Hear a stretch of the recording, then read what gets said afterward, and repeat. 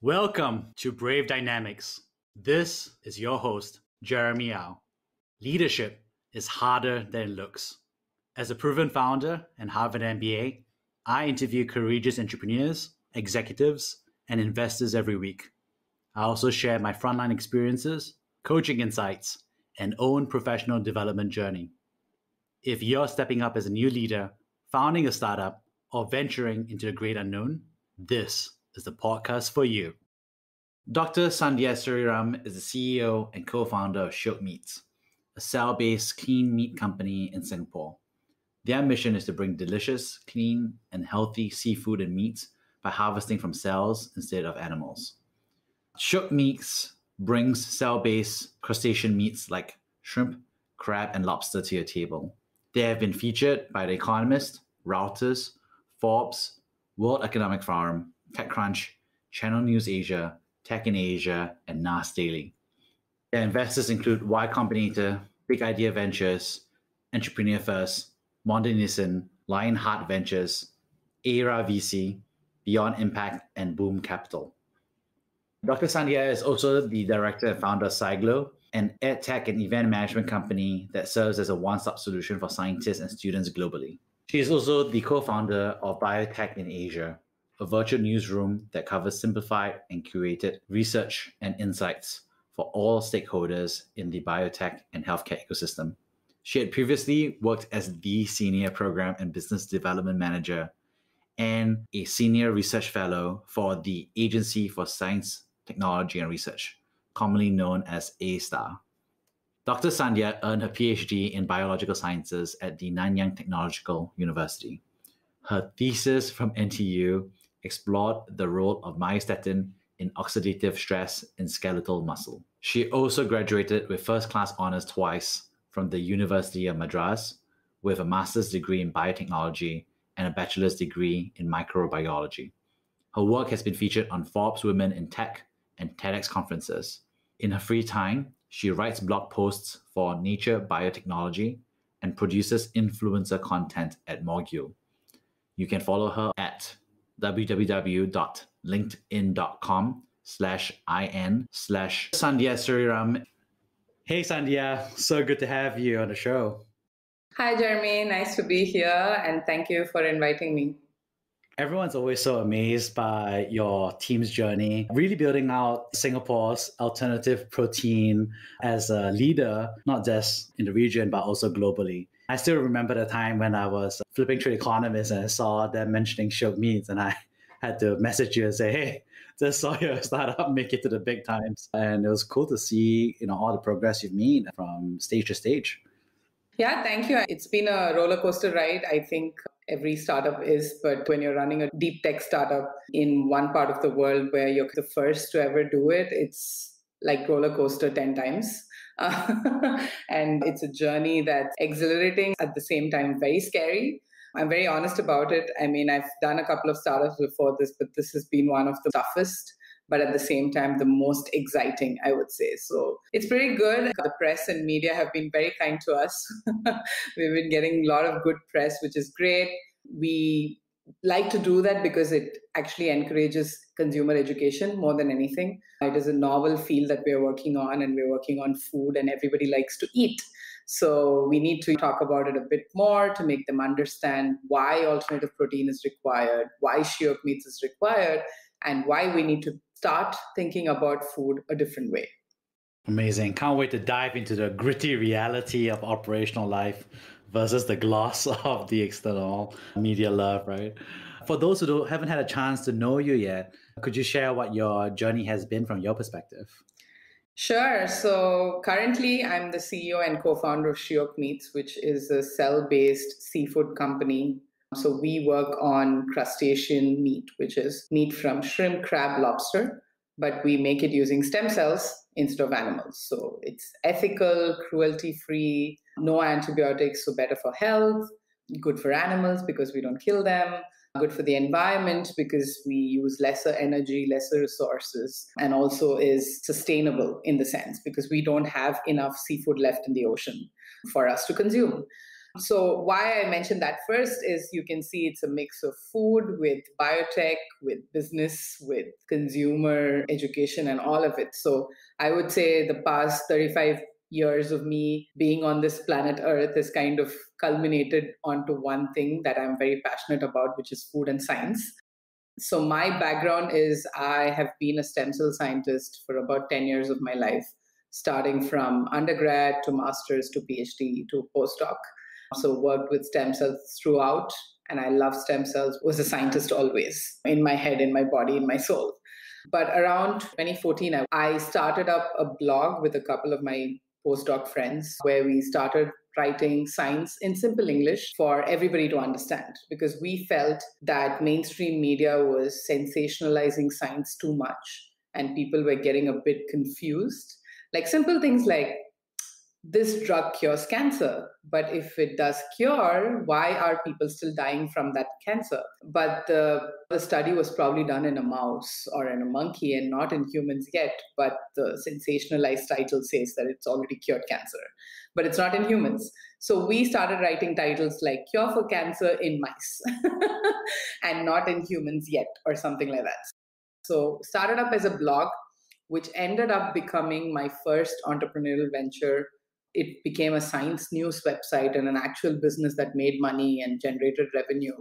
And that was kind of a deep throw into something that I had never imagined that I would do in my life.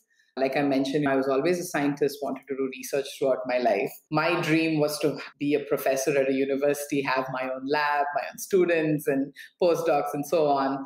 But I think the first step into entrepreneurship via Biotechin.Asia, which was the first business, threw me out. One thing that I realized that was I actually enjoyed it. I never knew that I had that acumen in me and that trait in me where I could go and sell a business to people outside. I could do a lot of talking because as a scientist, I was such an introvert, always liked to be in the lab. With Biotechin.Asia, I found out another side of me that I enjoyed. It was still with the science. I think science will never leave what I do. It is a part of my life from day one. And that was kind of my first step into entrepreneurship, which made me think about what I want to do for the rest of my life. So that's when also I quit being a scientist and took a huge leap and ended up taking up business development in a scientific research institute. I basically went to my previous director. I told him, what, I don't enjoy research anymore. I want to learn the business of science. Can you take a risk with me? Give me a job for a year. I want to understand finance, budgeting, IP, commercialization, patents, all of the other not fancy things of science. And I want to do that. And he actually gave me the chance, and I'm very thankful for him doing that. I loved it. I enjoyed it. I ended up doing that for about 3 years before quitting that as well. And in 2018, coming up with a full-on confidence that I can start up a deep tech biotech company on my own. And that's when Shiok Meats was born. Amazing. Take us back to that room. How did you feel when you finally left the scientific world? What was it like to take the plunge? Were you already working on some ideas on the side?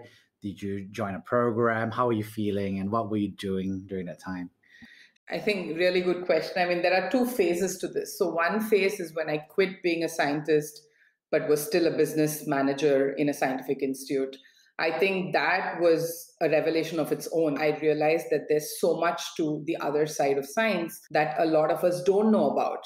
We all knew about the actual lab work, the results, the publications, but what about converting one of these lab products into an actual product that you can sell to a consumer? That was what I was doing. I was trying to take academic research out of the lab and push it into a hospital or a clinic or the industry to actually make it a product. And I found out that less than 1% of the science actually made it down that line, which was shocking because multi-billion dollars go into this industry. I just couldn't settle with it. And I had a feeling that I have to quit healthcare slowly. I need to go into something where in my lifetime, I can see the product with the research that I do or my colleagues do or so on. So that was first phase. But I stuck on to doing that for 3 years because I really wanted to. It was like an MBA on a job, literally. Instead of getting a degree, I actually got real life experience and it made perfect sense to me. But in 2018, I was equipped with all of this knowledge. And by then, I was 4 years into learning about cell-based meats. I came across the first time when I was running Biotechin.Asia, which was my first company. And I was very intrigued by using stem cells for meat and seafood. So I've been a vegetarian all my life because of ethical and religious and cultural reasons and so on. But I've seen many people eat meat and seafood and they enjoy it. But whenever I go back and ask them a question, do you feel guilty about it? All of them have at least a small percentage of guilt. But I realized that you cannot convert everyone to become vegans and vegetarians. That's just not going to work. And it's going to tip the scales for the earth as well in terms of environment.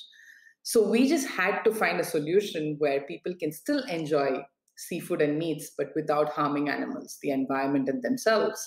So I think cell-based meats kind of ticked all the boxes for me. And I was obsessively reading about it for 4 years before 2018.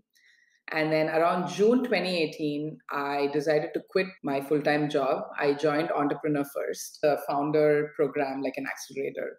I got selected for it, but within a couple of weeks before joining the program, I was contemplating what I wanted to do as part of EF, like what I wanted to work on. I definitely knew I wanted to start a stem cell related company. I definitely knew I want to be the founder, but I definitely also knew that I don't want to be the scientist on the team. I wanted to be the business person. So that was the mindset that I went into EF with. And somewhere along the line during EF, I realized that Shiok Meats is what I want to do. Start a cell-based meat and seafood company in Singapore, in Asia, catering to the Asian population. And that's exactly what I did. And I think it's the best choice of my life that I've made, honestly. Amazing journey. Across your career, what have you learned about leadership?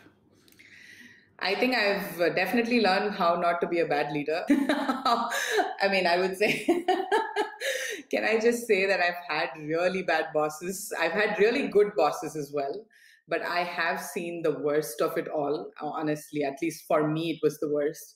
And I think through that, I've learned what not to do as a leader or as a boss. I'm glad that you used the term leader rather than boss or employer, because that's exactly what I am in Shiok and what I intend to be. I think everybody who joins Shiok owns a part of the company in some way or the other. And it's just having a leader to kind of show them the direction, a sense of milestone and goal, and leading them towards that. That's exactly what a leader does.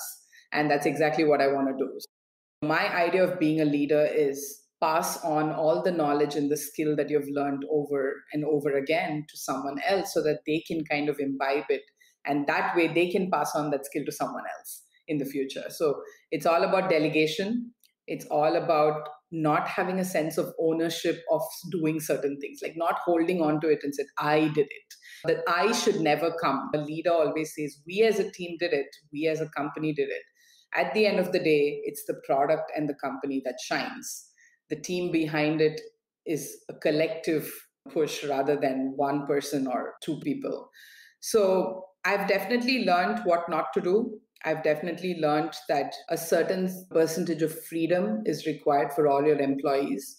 They have to have the ownership, but that comes with you kind of letting them be rather than asking them to stick to certain timings or certain rules and regulations within the company and so on. Of course, discipline is important, but you have to draw a thin line between freedom and I don't want to run a company where I have robots. I have robots for that. I need people who think out of the box, who are very excited to come in every day. And I always tell this to my employees. I don't know if it's a good or a bad thing. For me, it's a good thing. But I always tell them, the minute you wake up one morning and you're like, oh, do I have to go to work today? Oh, no, it's so boring. And the minute you feel that, please quit your job and find another one. And that's exactly what I did throughout my career. The minute I felt that, oh my God, do I have to get up today? Do I have to go? Do I have to see that person? Is the time I started looking for my other job. So people come and go. You can't have your employees for the entire span of the company. I wish I could. But people, want to grow differently. They want to try different things. So the minute you're unhappy with your job is when you have to move on. And I think that sums up my leadership of sorts to an extent. Amazing set of insights there. You've really seen a lot, and there were good times and there must have been bad times. What hurdles have you, overcome along the way? So I would kind of pick up three main hurdles, I think. For me, I think personally, the first hurdle is more personal, like in my head kind of a thing, was can I quit being a scientist and start taking up more of a leadership business role in the sciences? I think it's like getting on a roller coaster, but 10 times the ride and going on the loop for a continuous 10 minutes. Just imagine a roller coaster is generally 30 seconds to a minute. So going through that and going through that over and over and over again for years to come. Was I ready for that? Will my family be ready for that? Will they be able to support me? I have a kid, I have a husband. All of these were there. And also the fear of failure, right? I think all of us fear failure to an extent. Yes, you fail and you learn a lot, but the fear of failure is always there. So I'm like, what if I get into the business, start a company and it does well, but what if I fail as a leader, as a CEO, as a co-founder, but the company does well? But still the limelight will be on me saying that she failed, that kind of a thing. So I think that sense of being scared, but at the same time having the confidence, but still being scared, I think it's a very good mix. And after I spoke to a lot of entrepreneurs, all of us are kind of on the same boat, I would say. It's a scary journey, but all of us have this vision and this mission that we want to head towards. And I think that trumps the scary part. So that was one thing. That was one challenge. But I think my husband's been my best friend all my life. I've known him for many, many years. I met him when I was in school. So he's always my sounding board. Always go back to him and throw it at him. And I'm like, what do you think? And then he comes back saying, if you don't try, you'll never know. So just go ahead and try it. So literally that was my personal hurdle of sorts. The second was, I think, starting Shiok. We started off, and then the next, of course, every hurdle for every deep tech company is funding. So we started up in Singapore, which is the other side of the world from Silicon Valley, where most of the investors and money and most of the cell-based meat companies were. So we were starting in a very different geographical location. 2 female scientist founders who quit their daytime, well-paid daytime jobs. 2 Asians who did that. And I think it was so out of the blue. People were like, you're crazy. What's wrong with you? You were in a great job. Why are you doing this? You're ending your life and your career. We had a lot of very supportive angel investors, but not a lot of the Asian investors wanted to take a risk on us. It's very risk-averse funding atmosphere in Asia, as you might know. So it's kind of that we had to go through. But I'm happy to say that we have been very, very blessed to raise quite a bit of funding and have the best investors who support us like on a daily basis. And that's exactly what we need. So I think we quickly crossed that hurdle. But I say quickly, but of course, it's a lot of sleepless nights. And I was literally doing a rough math and I came up with a number. I've done about 5,000 pitches in the last 2 years, literally, of the same thing. Shiok Meats is a cell-based meat company, the same thing over and over again, with the same enthusiasm, or rather even more enthusiasm and passion. So that's what it is. And I think the third biggest hurdle I would say for us is, as a deep tech biotech company, we need access to a lab. And when you're a startup company and when you want to prove a really, really new technology, a hypothesis that you have in your head, you need access to a lab, but you don't have as much money. So you don't have money to build a lab, buy the equipment, and so on. Honestly, in Asia, there is no biohacker space or space where you can just rent a table for a month and a bench for a month, use equipment.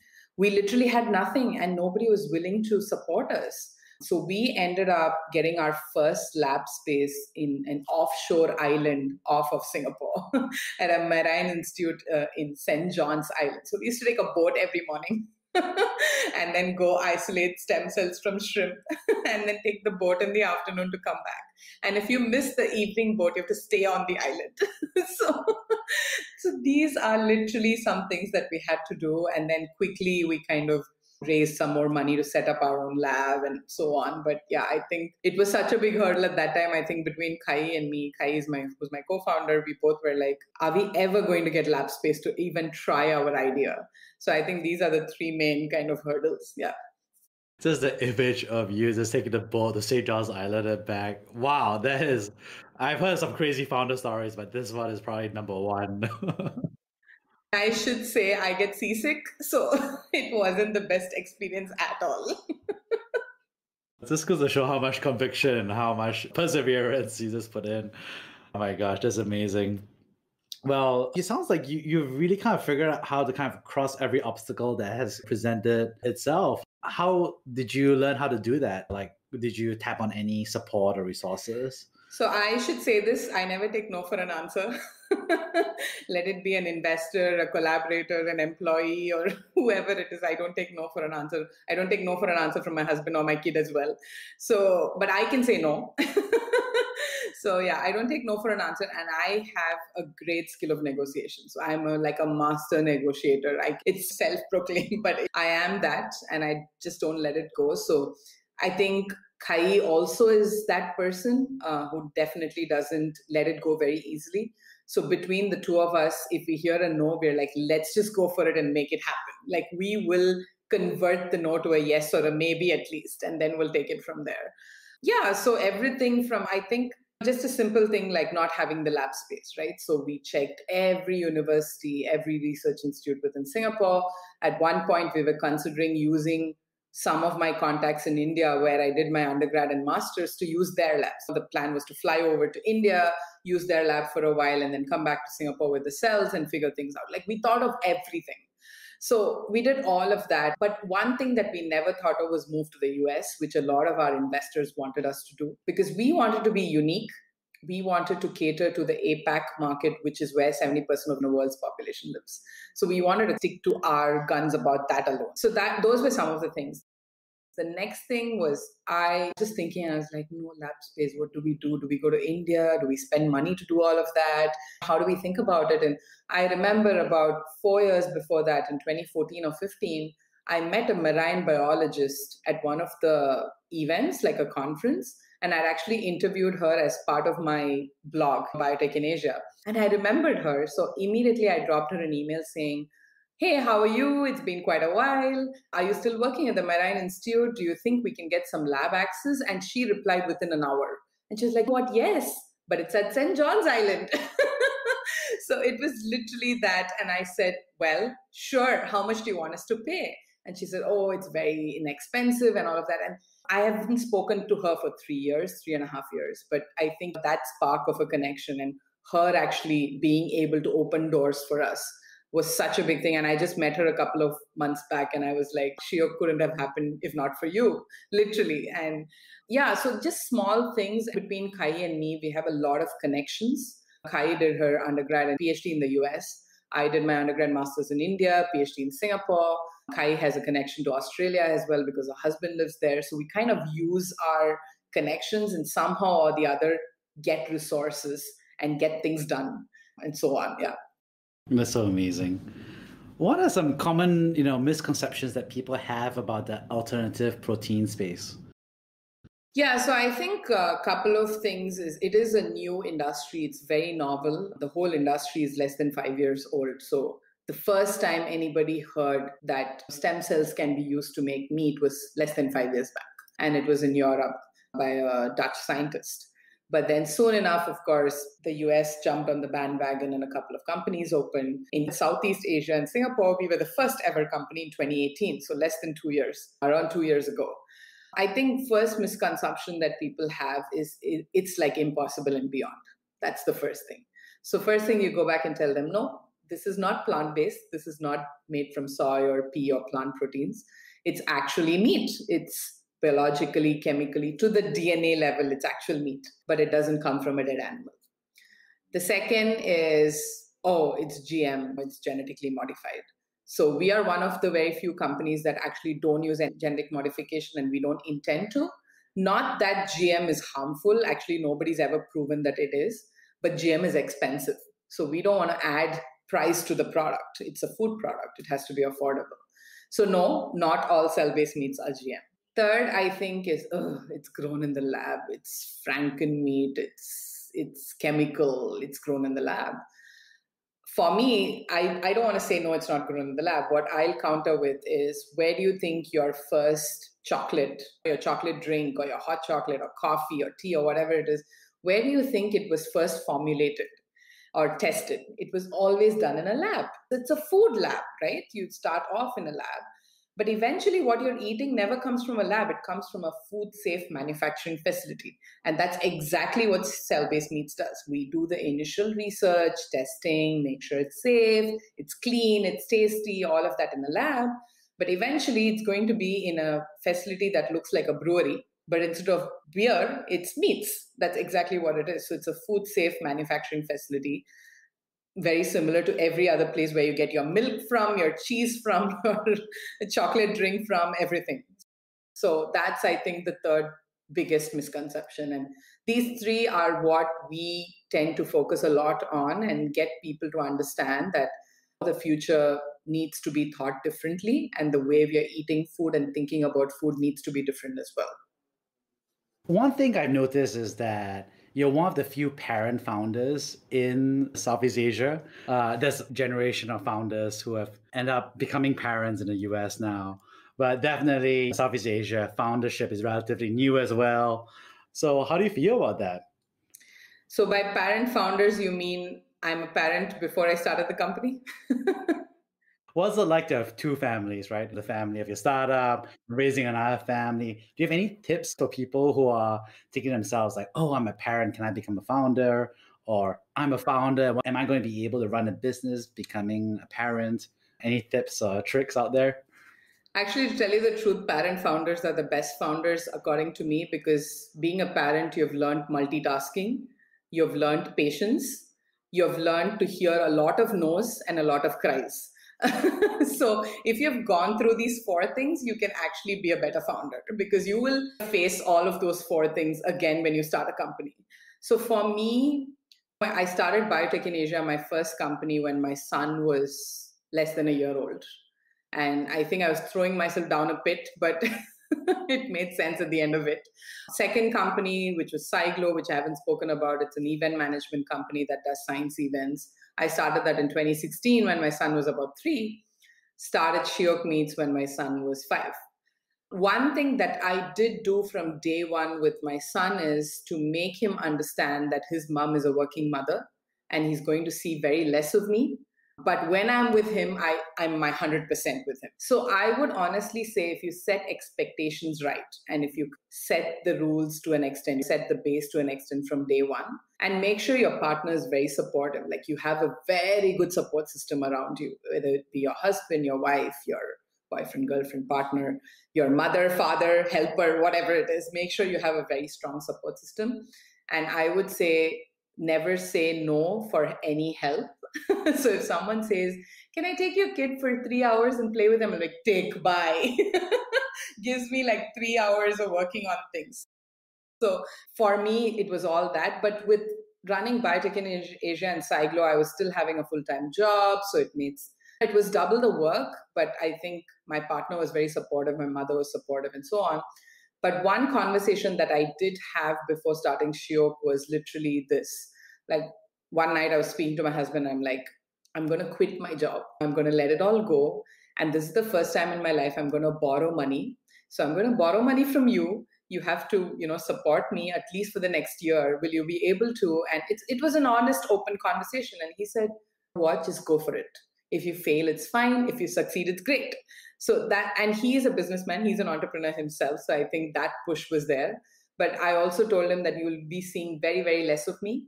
And you'll have to be seeing a lot more of our child. You'll have to take care of him and so on. And one thing what he told me was, I'll take a step back in my business because my business is already well settled and everything is fine. You need to start off. So I'll take a step back. You put 10 steps ahead and you can go for it. So I think we managed to balance it out. And it's all about open communication at the end of the day. But what being a parent has definitely taught me is multitasking, patience, and how to handle and juggle multiple things at the same time, but also teach me how to concentrate on certain things at certain point of time. So when I'm with my son, I'm truly with my son and not doing anything else. That's such an amazing set of learnings, honestly. And I agree with you. Your partner that you've married, you've committed to be there through thick and thin, right? And that's a big conversation because startups are really the thin side of life. And then with children, it's a big commitment as well. One thing that comes up a lot has been about diversity and inclusion across tech leadership and also founding teams of startups. And so obviously there's been a big push globally for more representation. How do you think about that for yourself and your founding team? So honestly, between Kai and me, we never thought that we will be celebrated as women scientists. And interestingly, we were celebrated with the gender tag to us in the West and not in the East. So in the East, we were celebrated as scientists who became entrepreneurs. But in the West, we are celebrated as women scientists or women entrepreneurs, which is very interesting to us. That's the light that's being thrown upon our achievements are very different in different parts of the world. But we understand where it comes from because everybody's been reading the news and we know what's happening all around the world. Personally, for Kai and me, we haven't faced any in-your-face discrimination or people who have said that, oh, you're female, I won't fund you, you're female, you won't survive, and stuff like that. Personally, we haven't, but we have heard enough stories of enough people facing that we are in the middle of it. So one thing I would say is in the future, just turned into an angel investor. So I just invested into my first company. It has a female co-founder in it, but that wasn't the biggest push. Of course, the biggest push was the product itself and the technology, but definitely an added advantage that it had a women co-founder. And in my future, I want to invest more and support companies. And I think my mandate would definitely be that you have at least one woman co-founder. But it shouldn't be like, oh, just because I need money from that fund, I'm going to have a woman co-founder. It shouldn't be that. It should be like she has to be an important part of the team. And that's how my mandate and my thought process is. Given where we are, I feel one way the world is kind of going towards more inclusivity, but on the other hand, we are completely not even taking into consideration inclusivity at all in certain places. So yes, I think we need to talk about it a lot more, read about it a lot more, listen about it a lot more, and then things will start opening up. We have been funded by some women mandated funds, and we are very happy to be part of their portfolio. I think for them, it's about celebrating women and also celebrating Asians as entrepreneurs. I'm from India, Kai is from Singapore, we are Asians. And I think celebrating that also is big for us. And I'm an Indian who left India many, many years ago and moved to Singapore and have been here for more than 12 years. Fitting into everything, fitting into that space, fitting into what is right. I think all of that has taken a while. And I forgot to mention this, but being a parent, you also have selective hearing. So sometimes you just listen to what you want to hear and negate it out, but not ignoring the fact that you need to talk about it. So, yeah. One last question. If you could go back in time 10 years ago, what advice would you give yourself back then? If I Google myself 10 years ago and what advice would I give myself, I would probably say, see, this is what I say now to a lot of potential entrepreneurs. I tell them that go for it, try it. If you don't try it, you'll never know whether you like it. I would have probably told that to me 10 years ago, and I've probably started my entrepreneurship journey a little earlier than where I started. That would be my push towards it, and probably had a bit more failures rather than successes before I kind of went into this full-on success mode. Like I mentioned, that personal scary hurdle that I had to go through. If I'd gone through when I was a little younger, that would have been probably better. But I'm wiser by age, so it's okay. Awesome. Thank you so much, Sandhya. Sure. Thank you for having me. And I really enjoyed this podcast. I think, you ask a lot of personal and growth questions that I'm happy to talk about. And yeah, if anybody needs to reach me, I guess you can link them to my LinkedIn.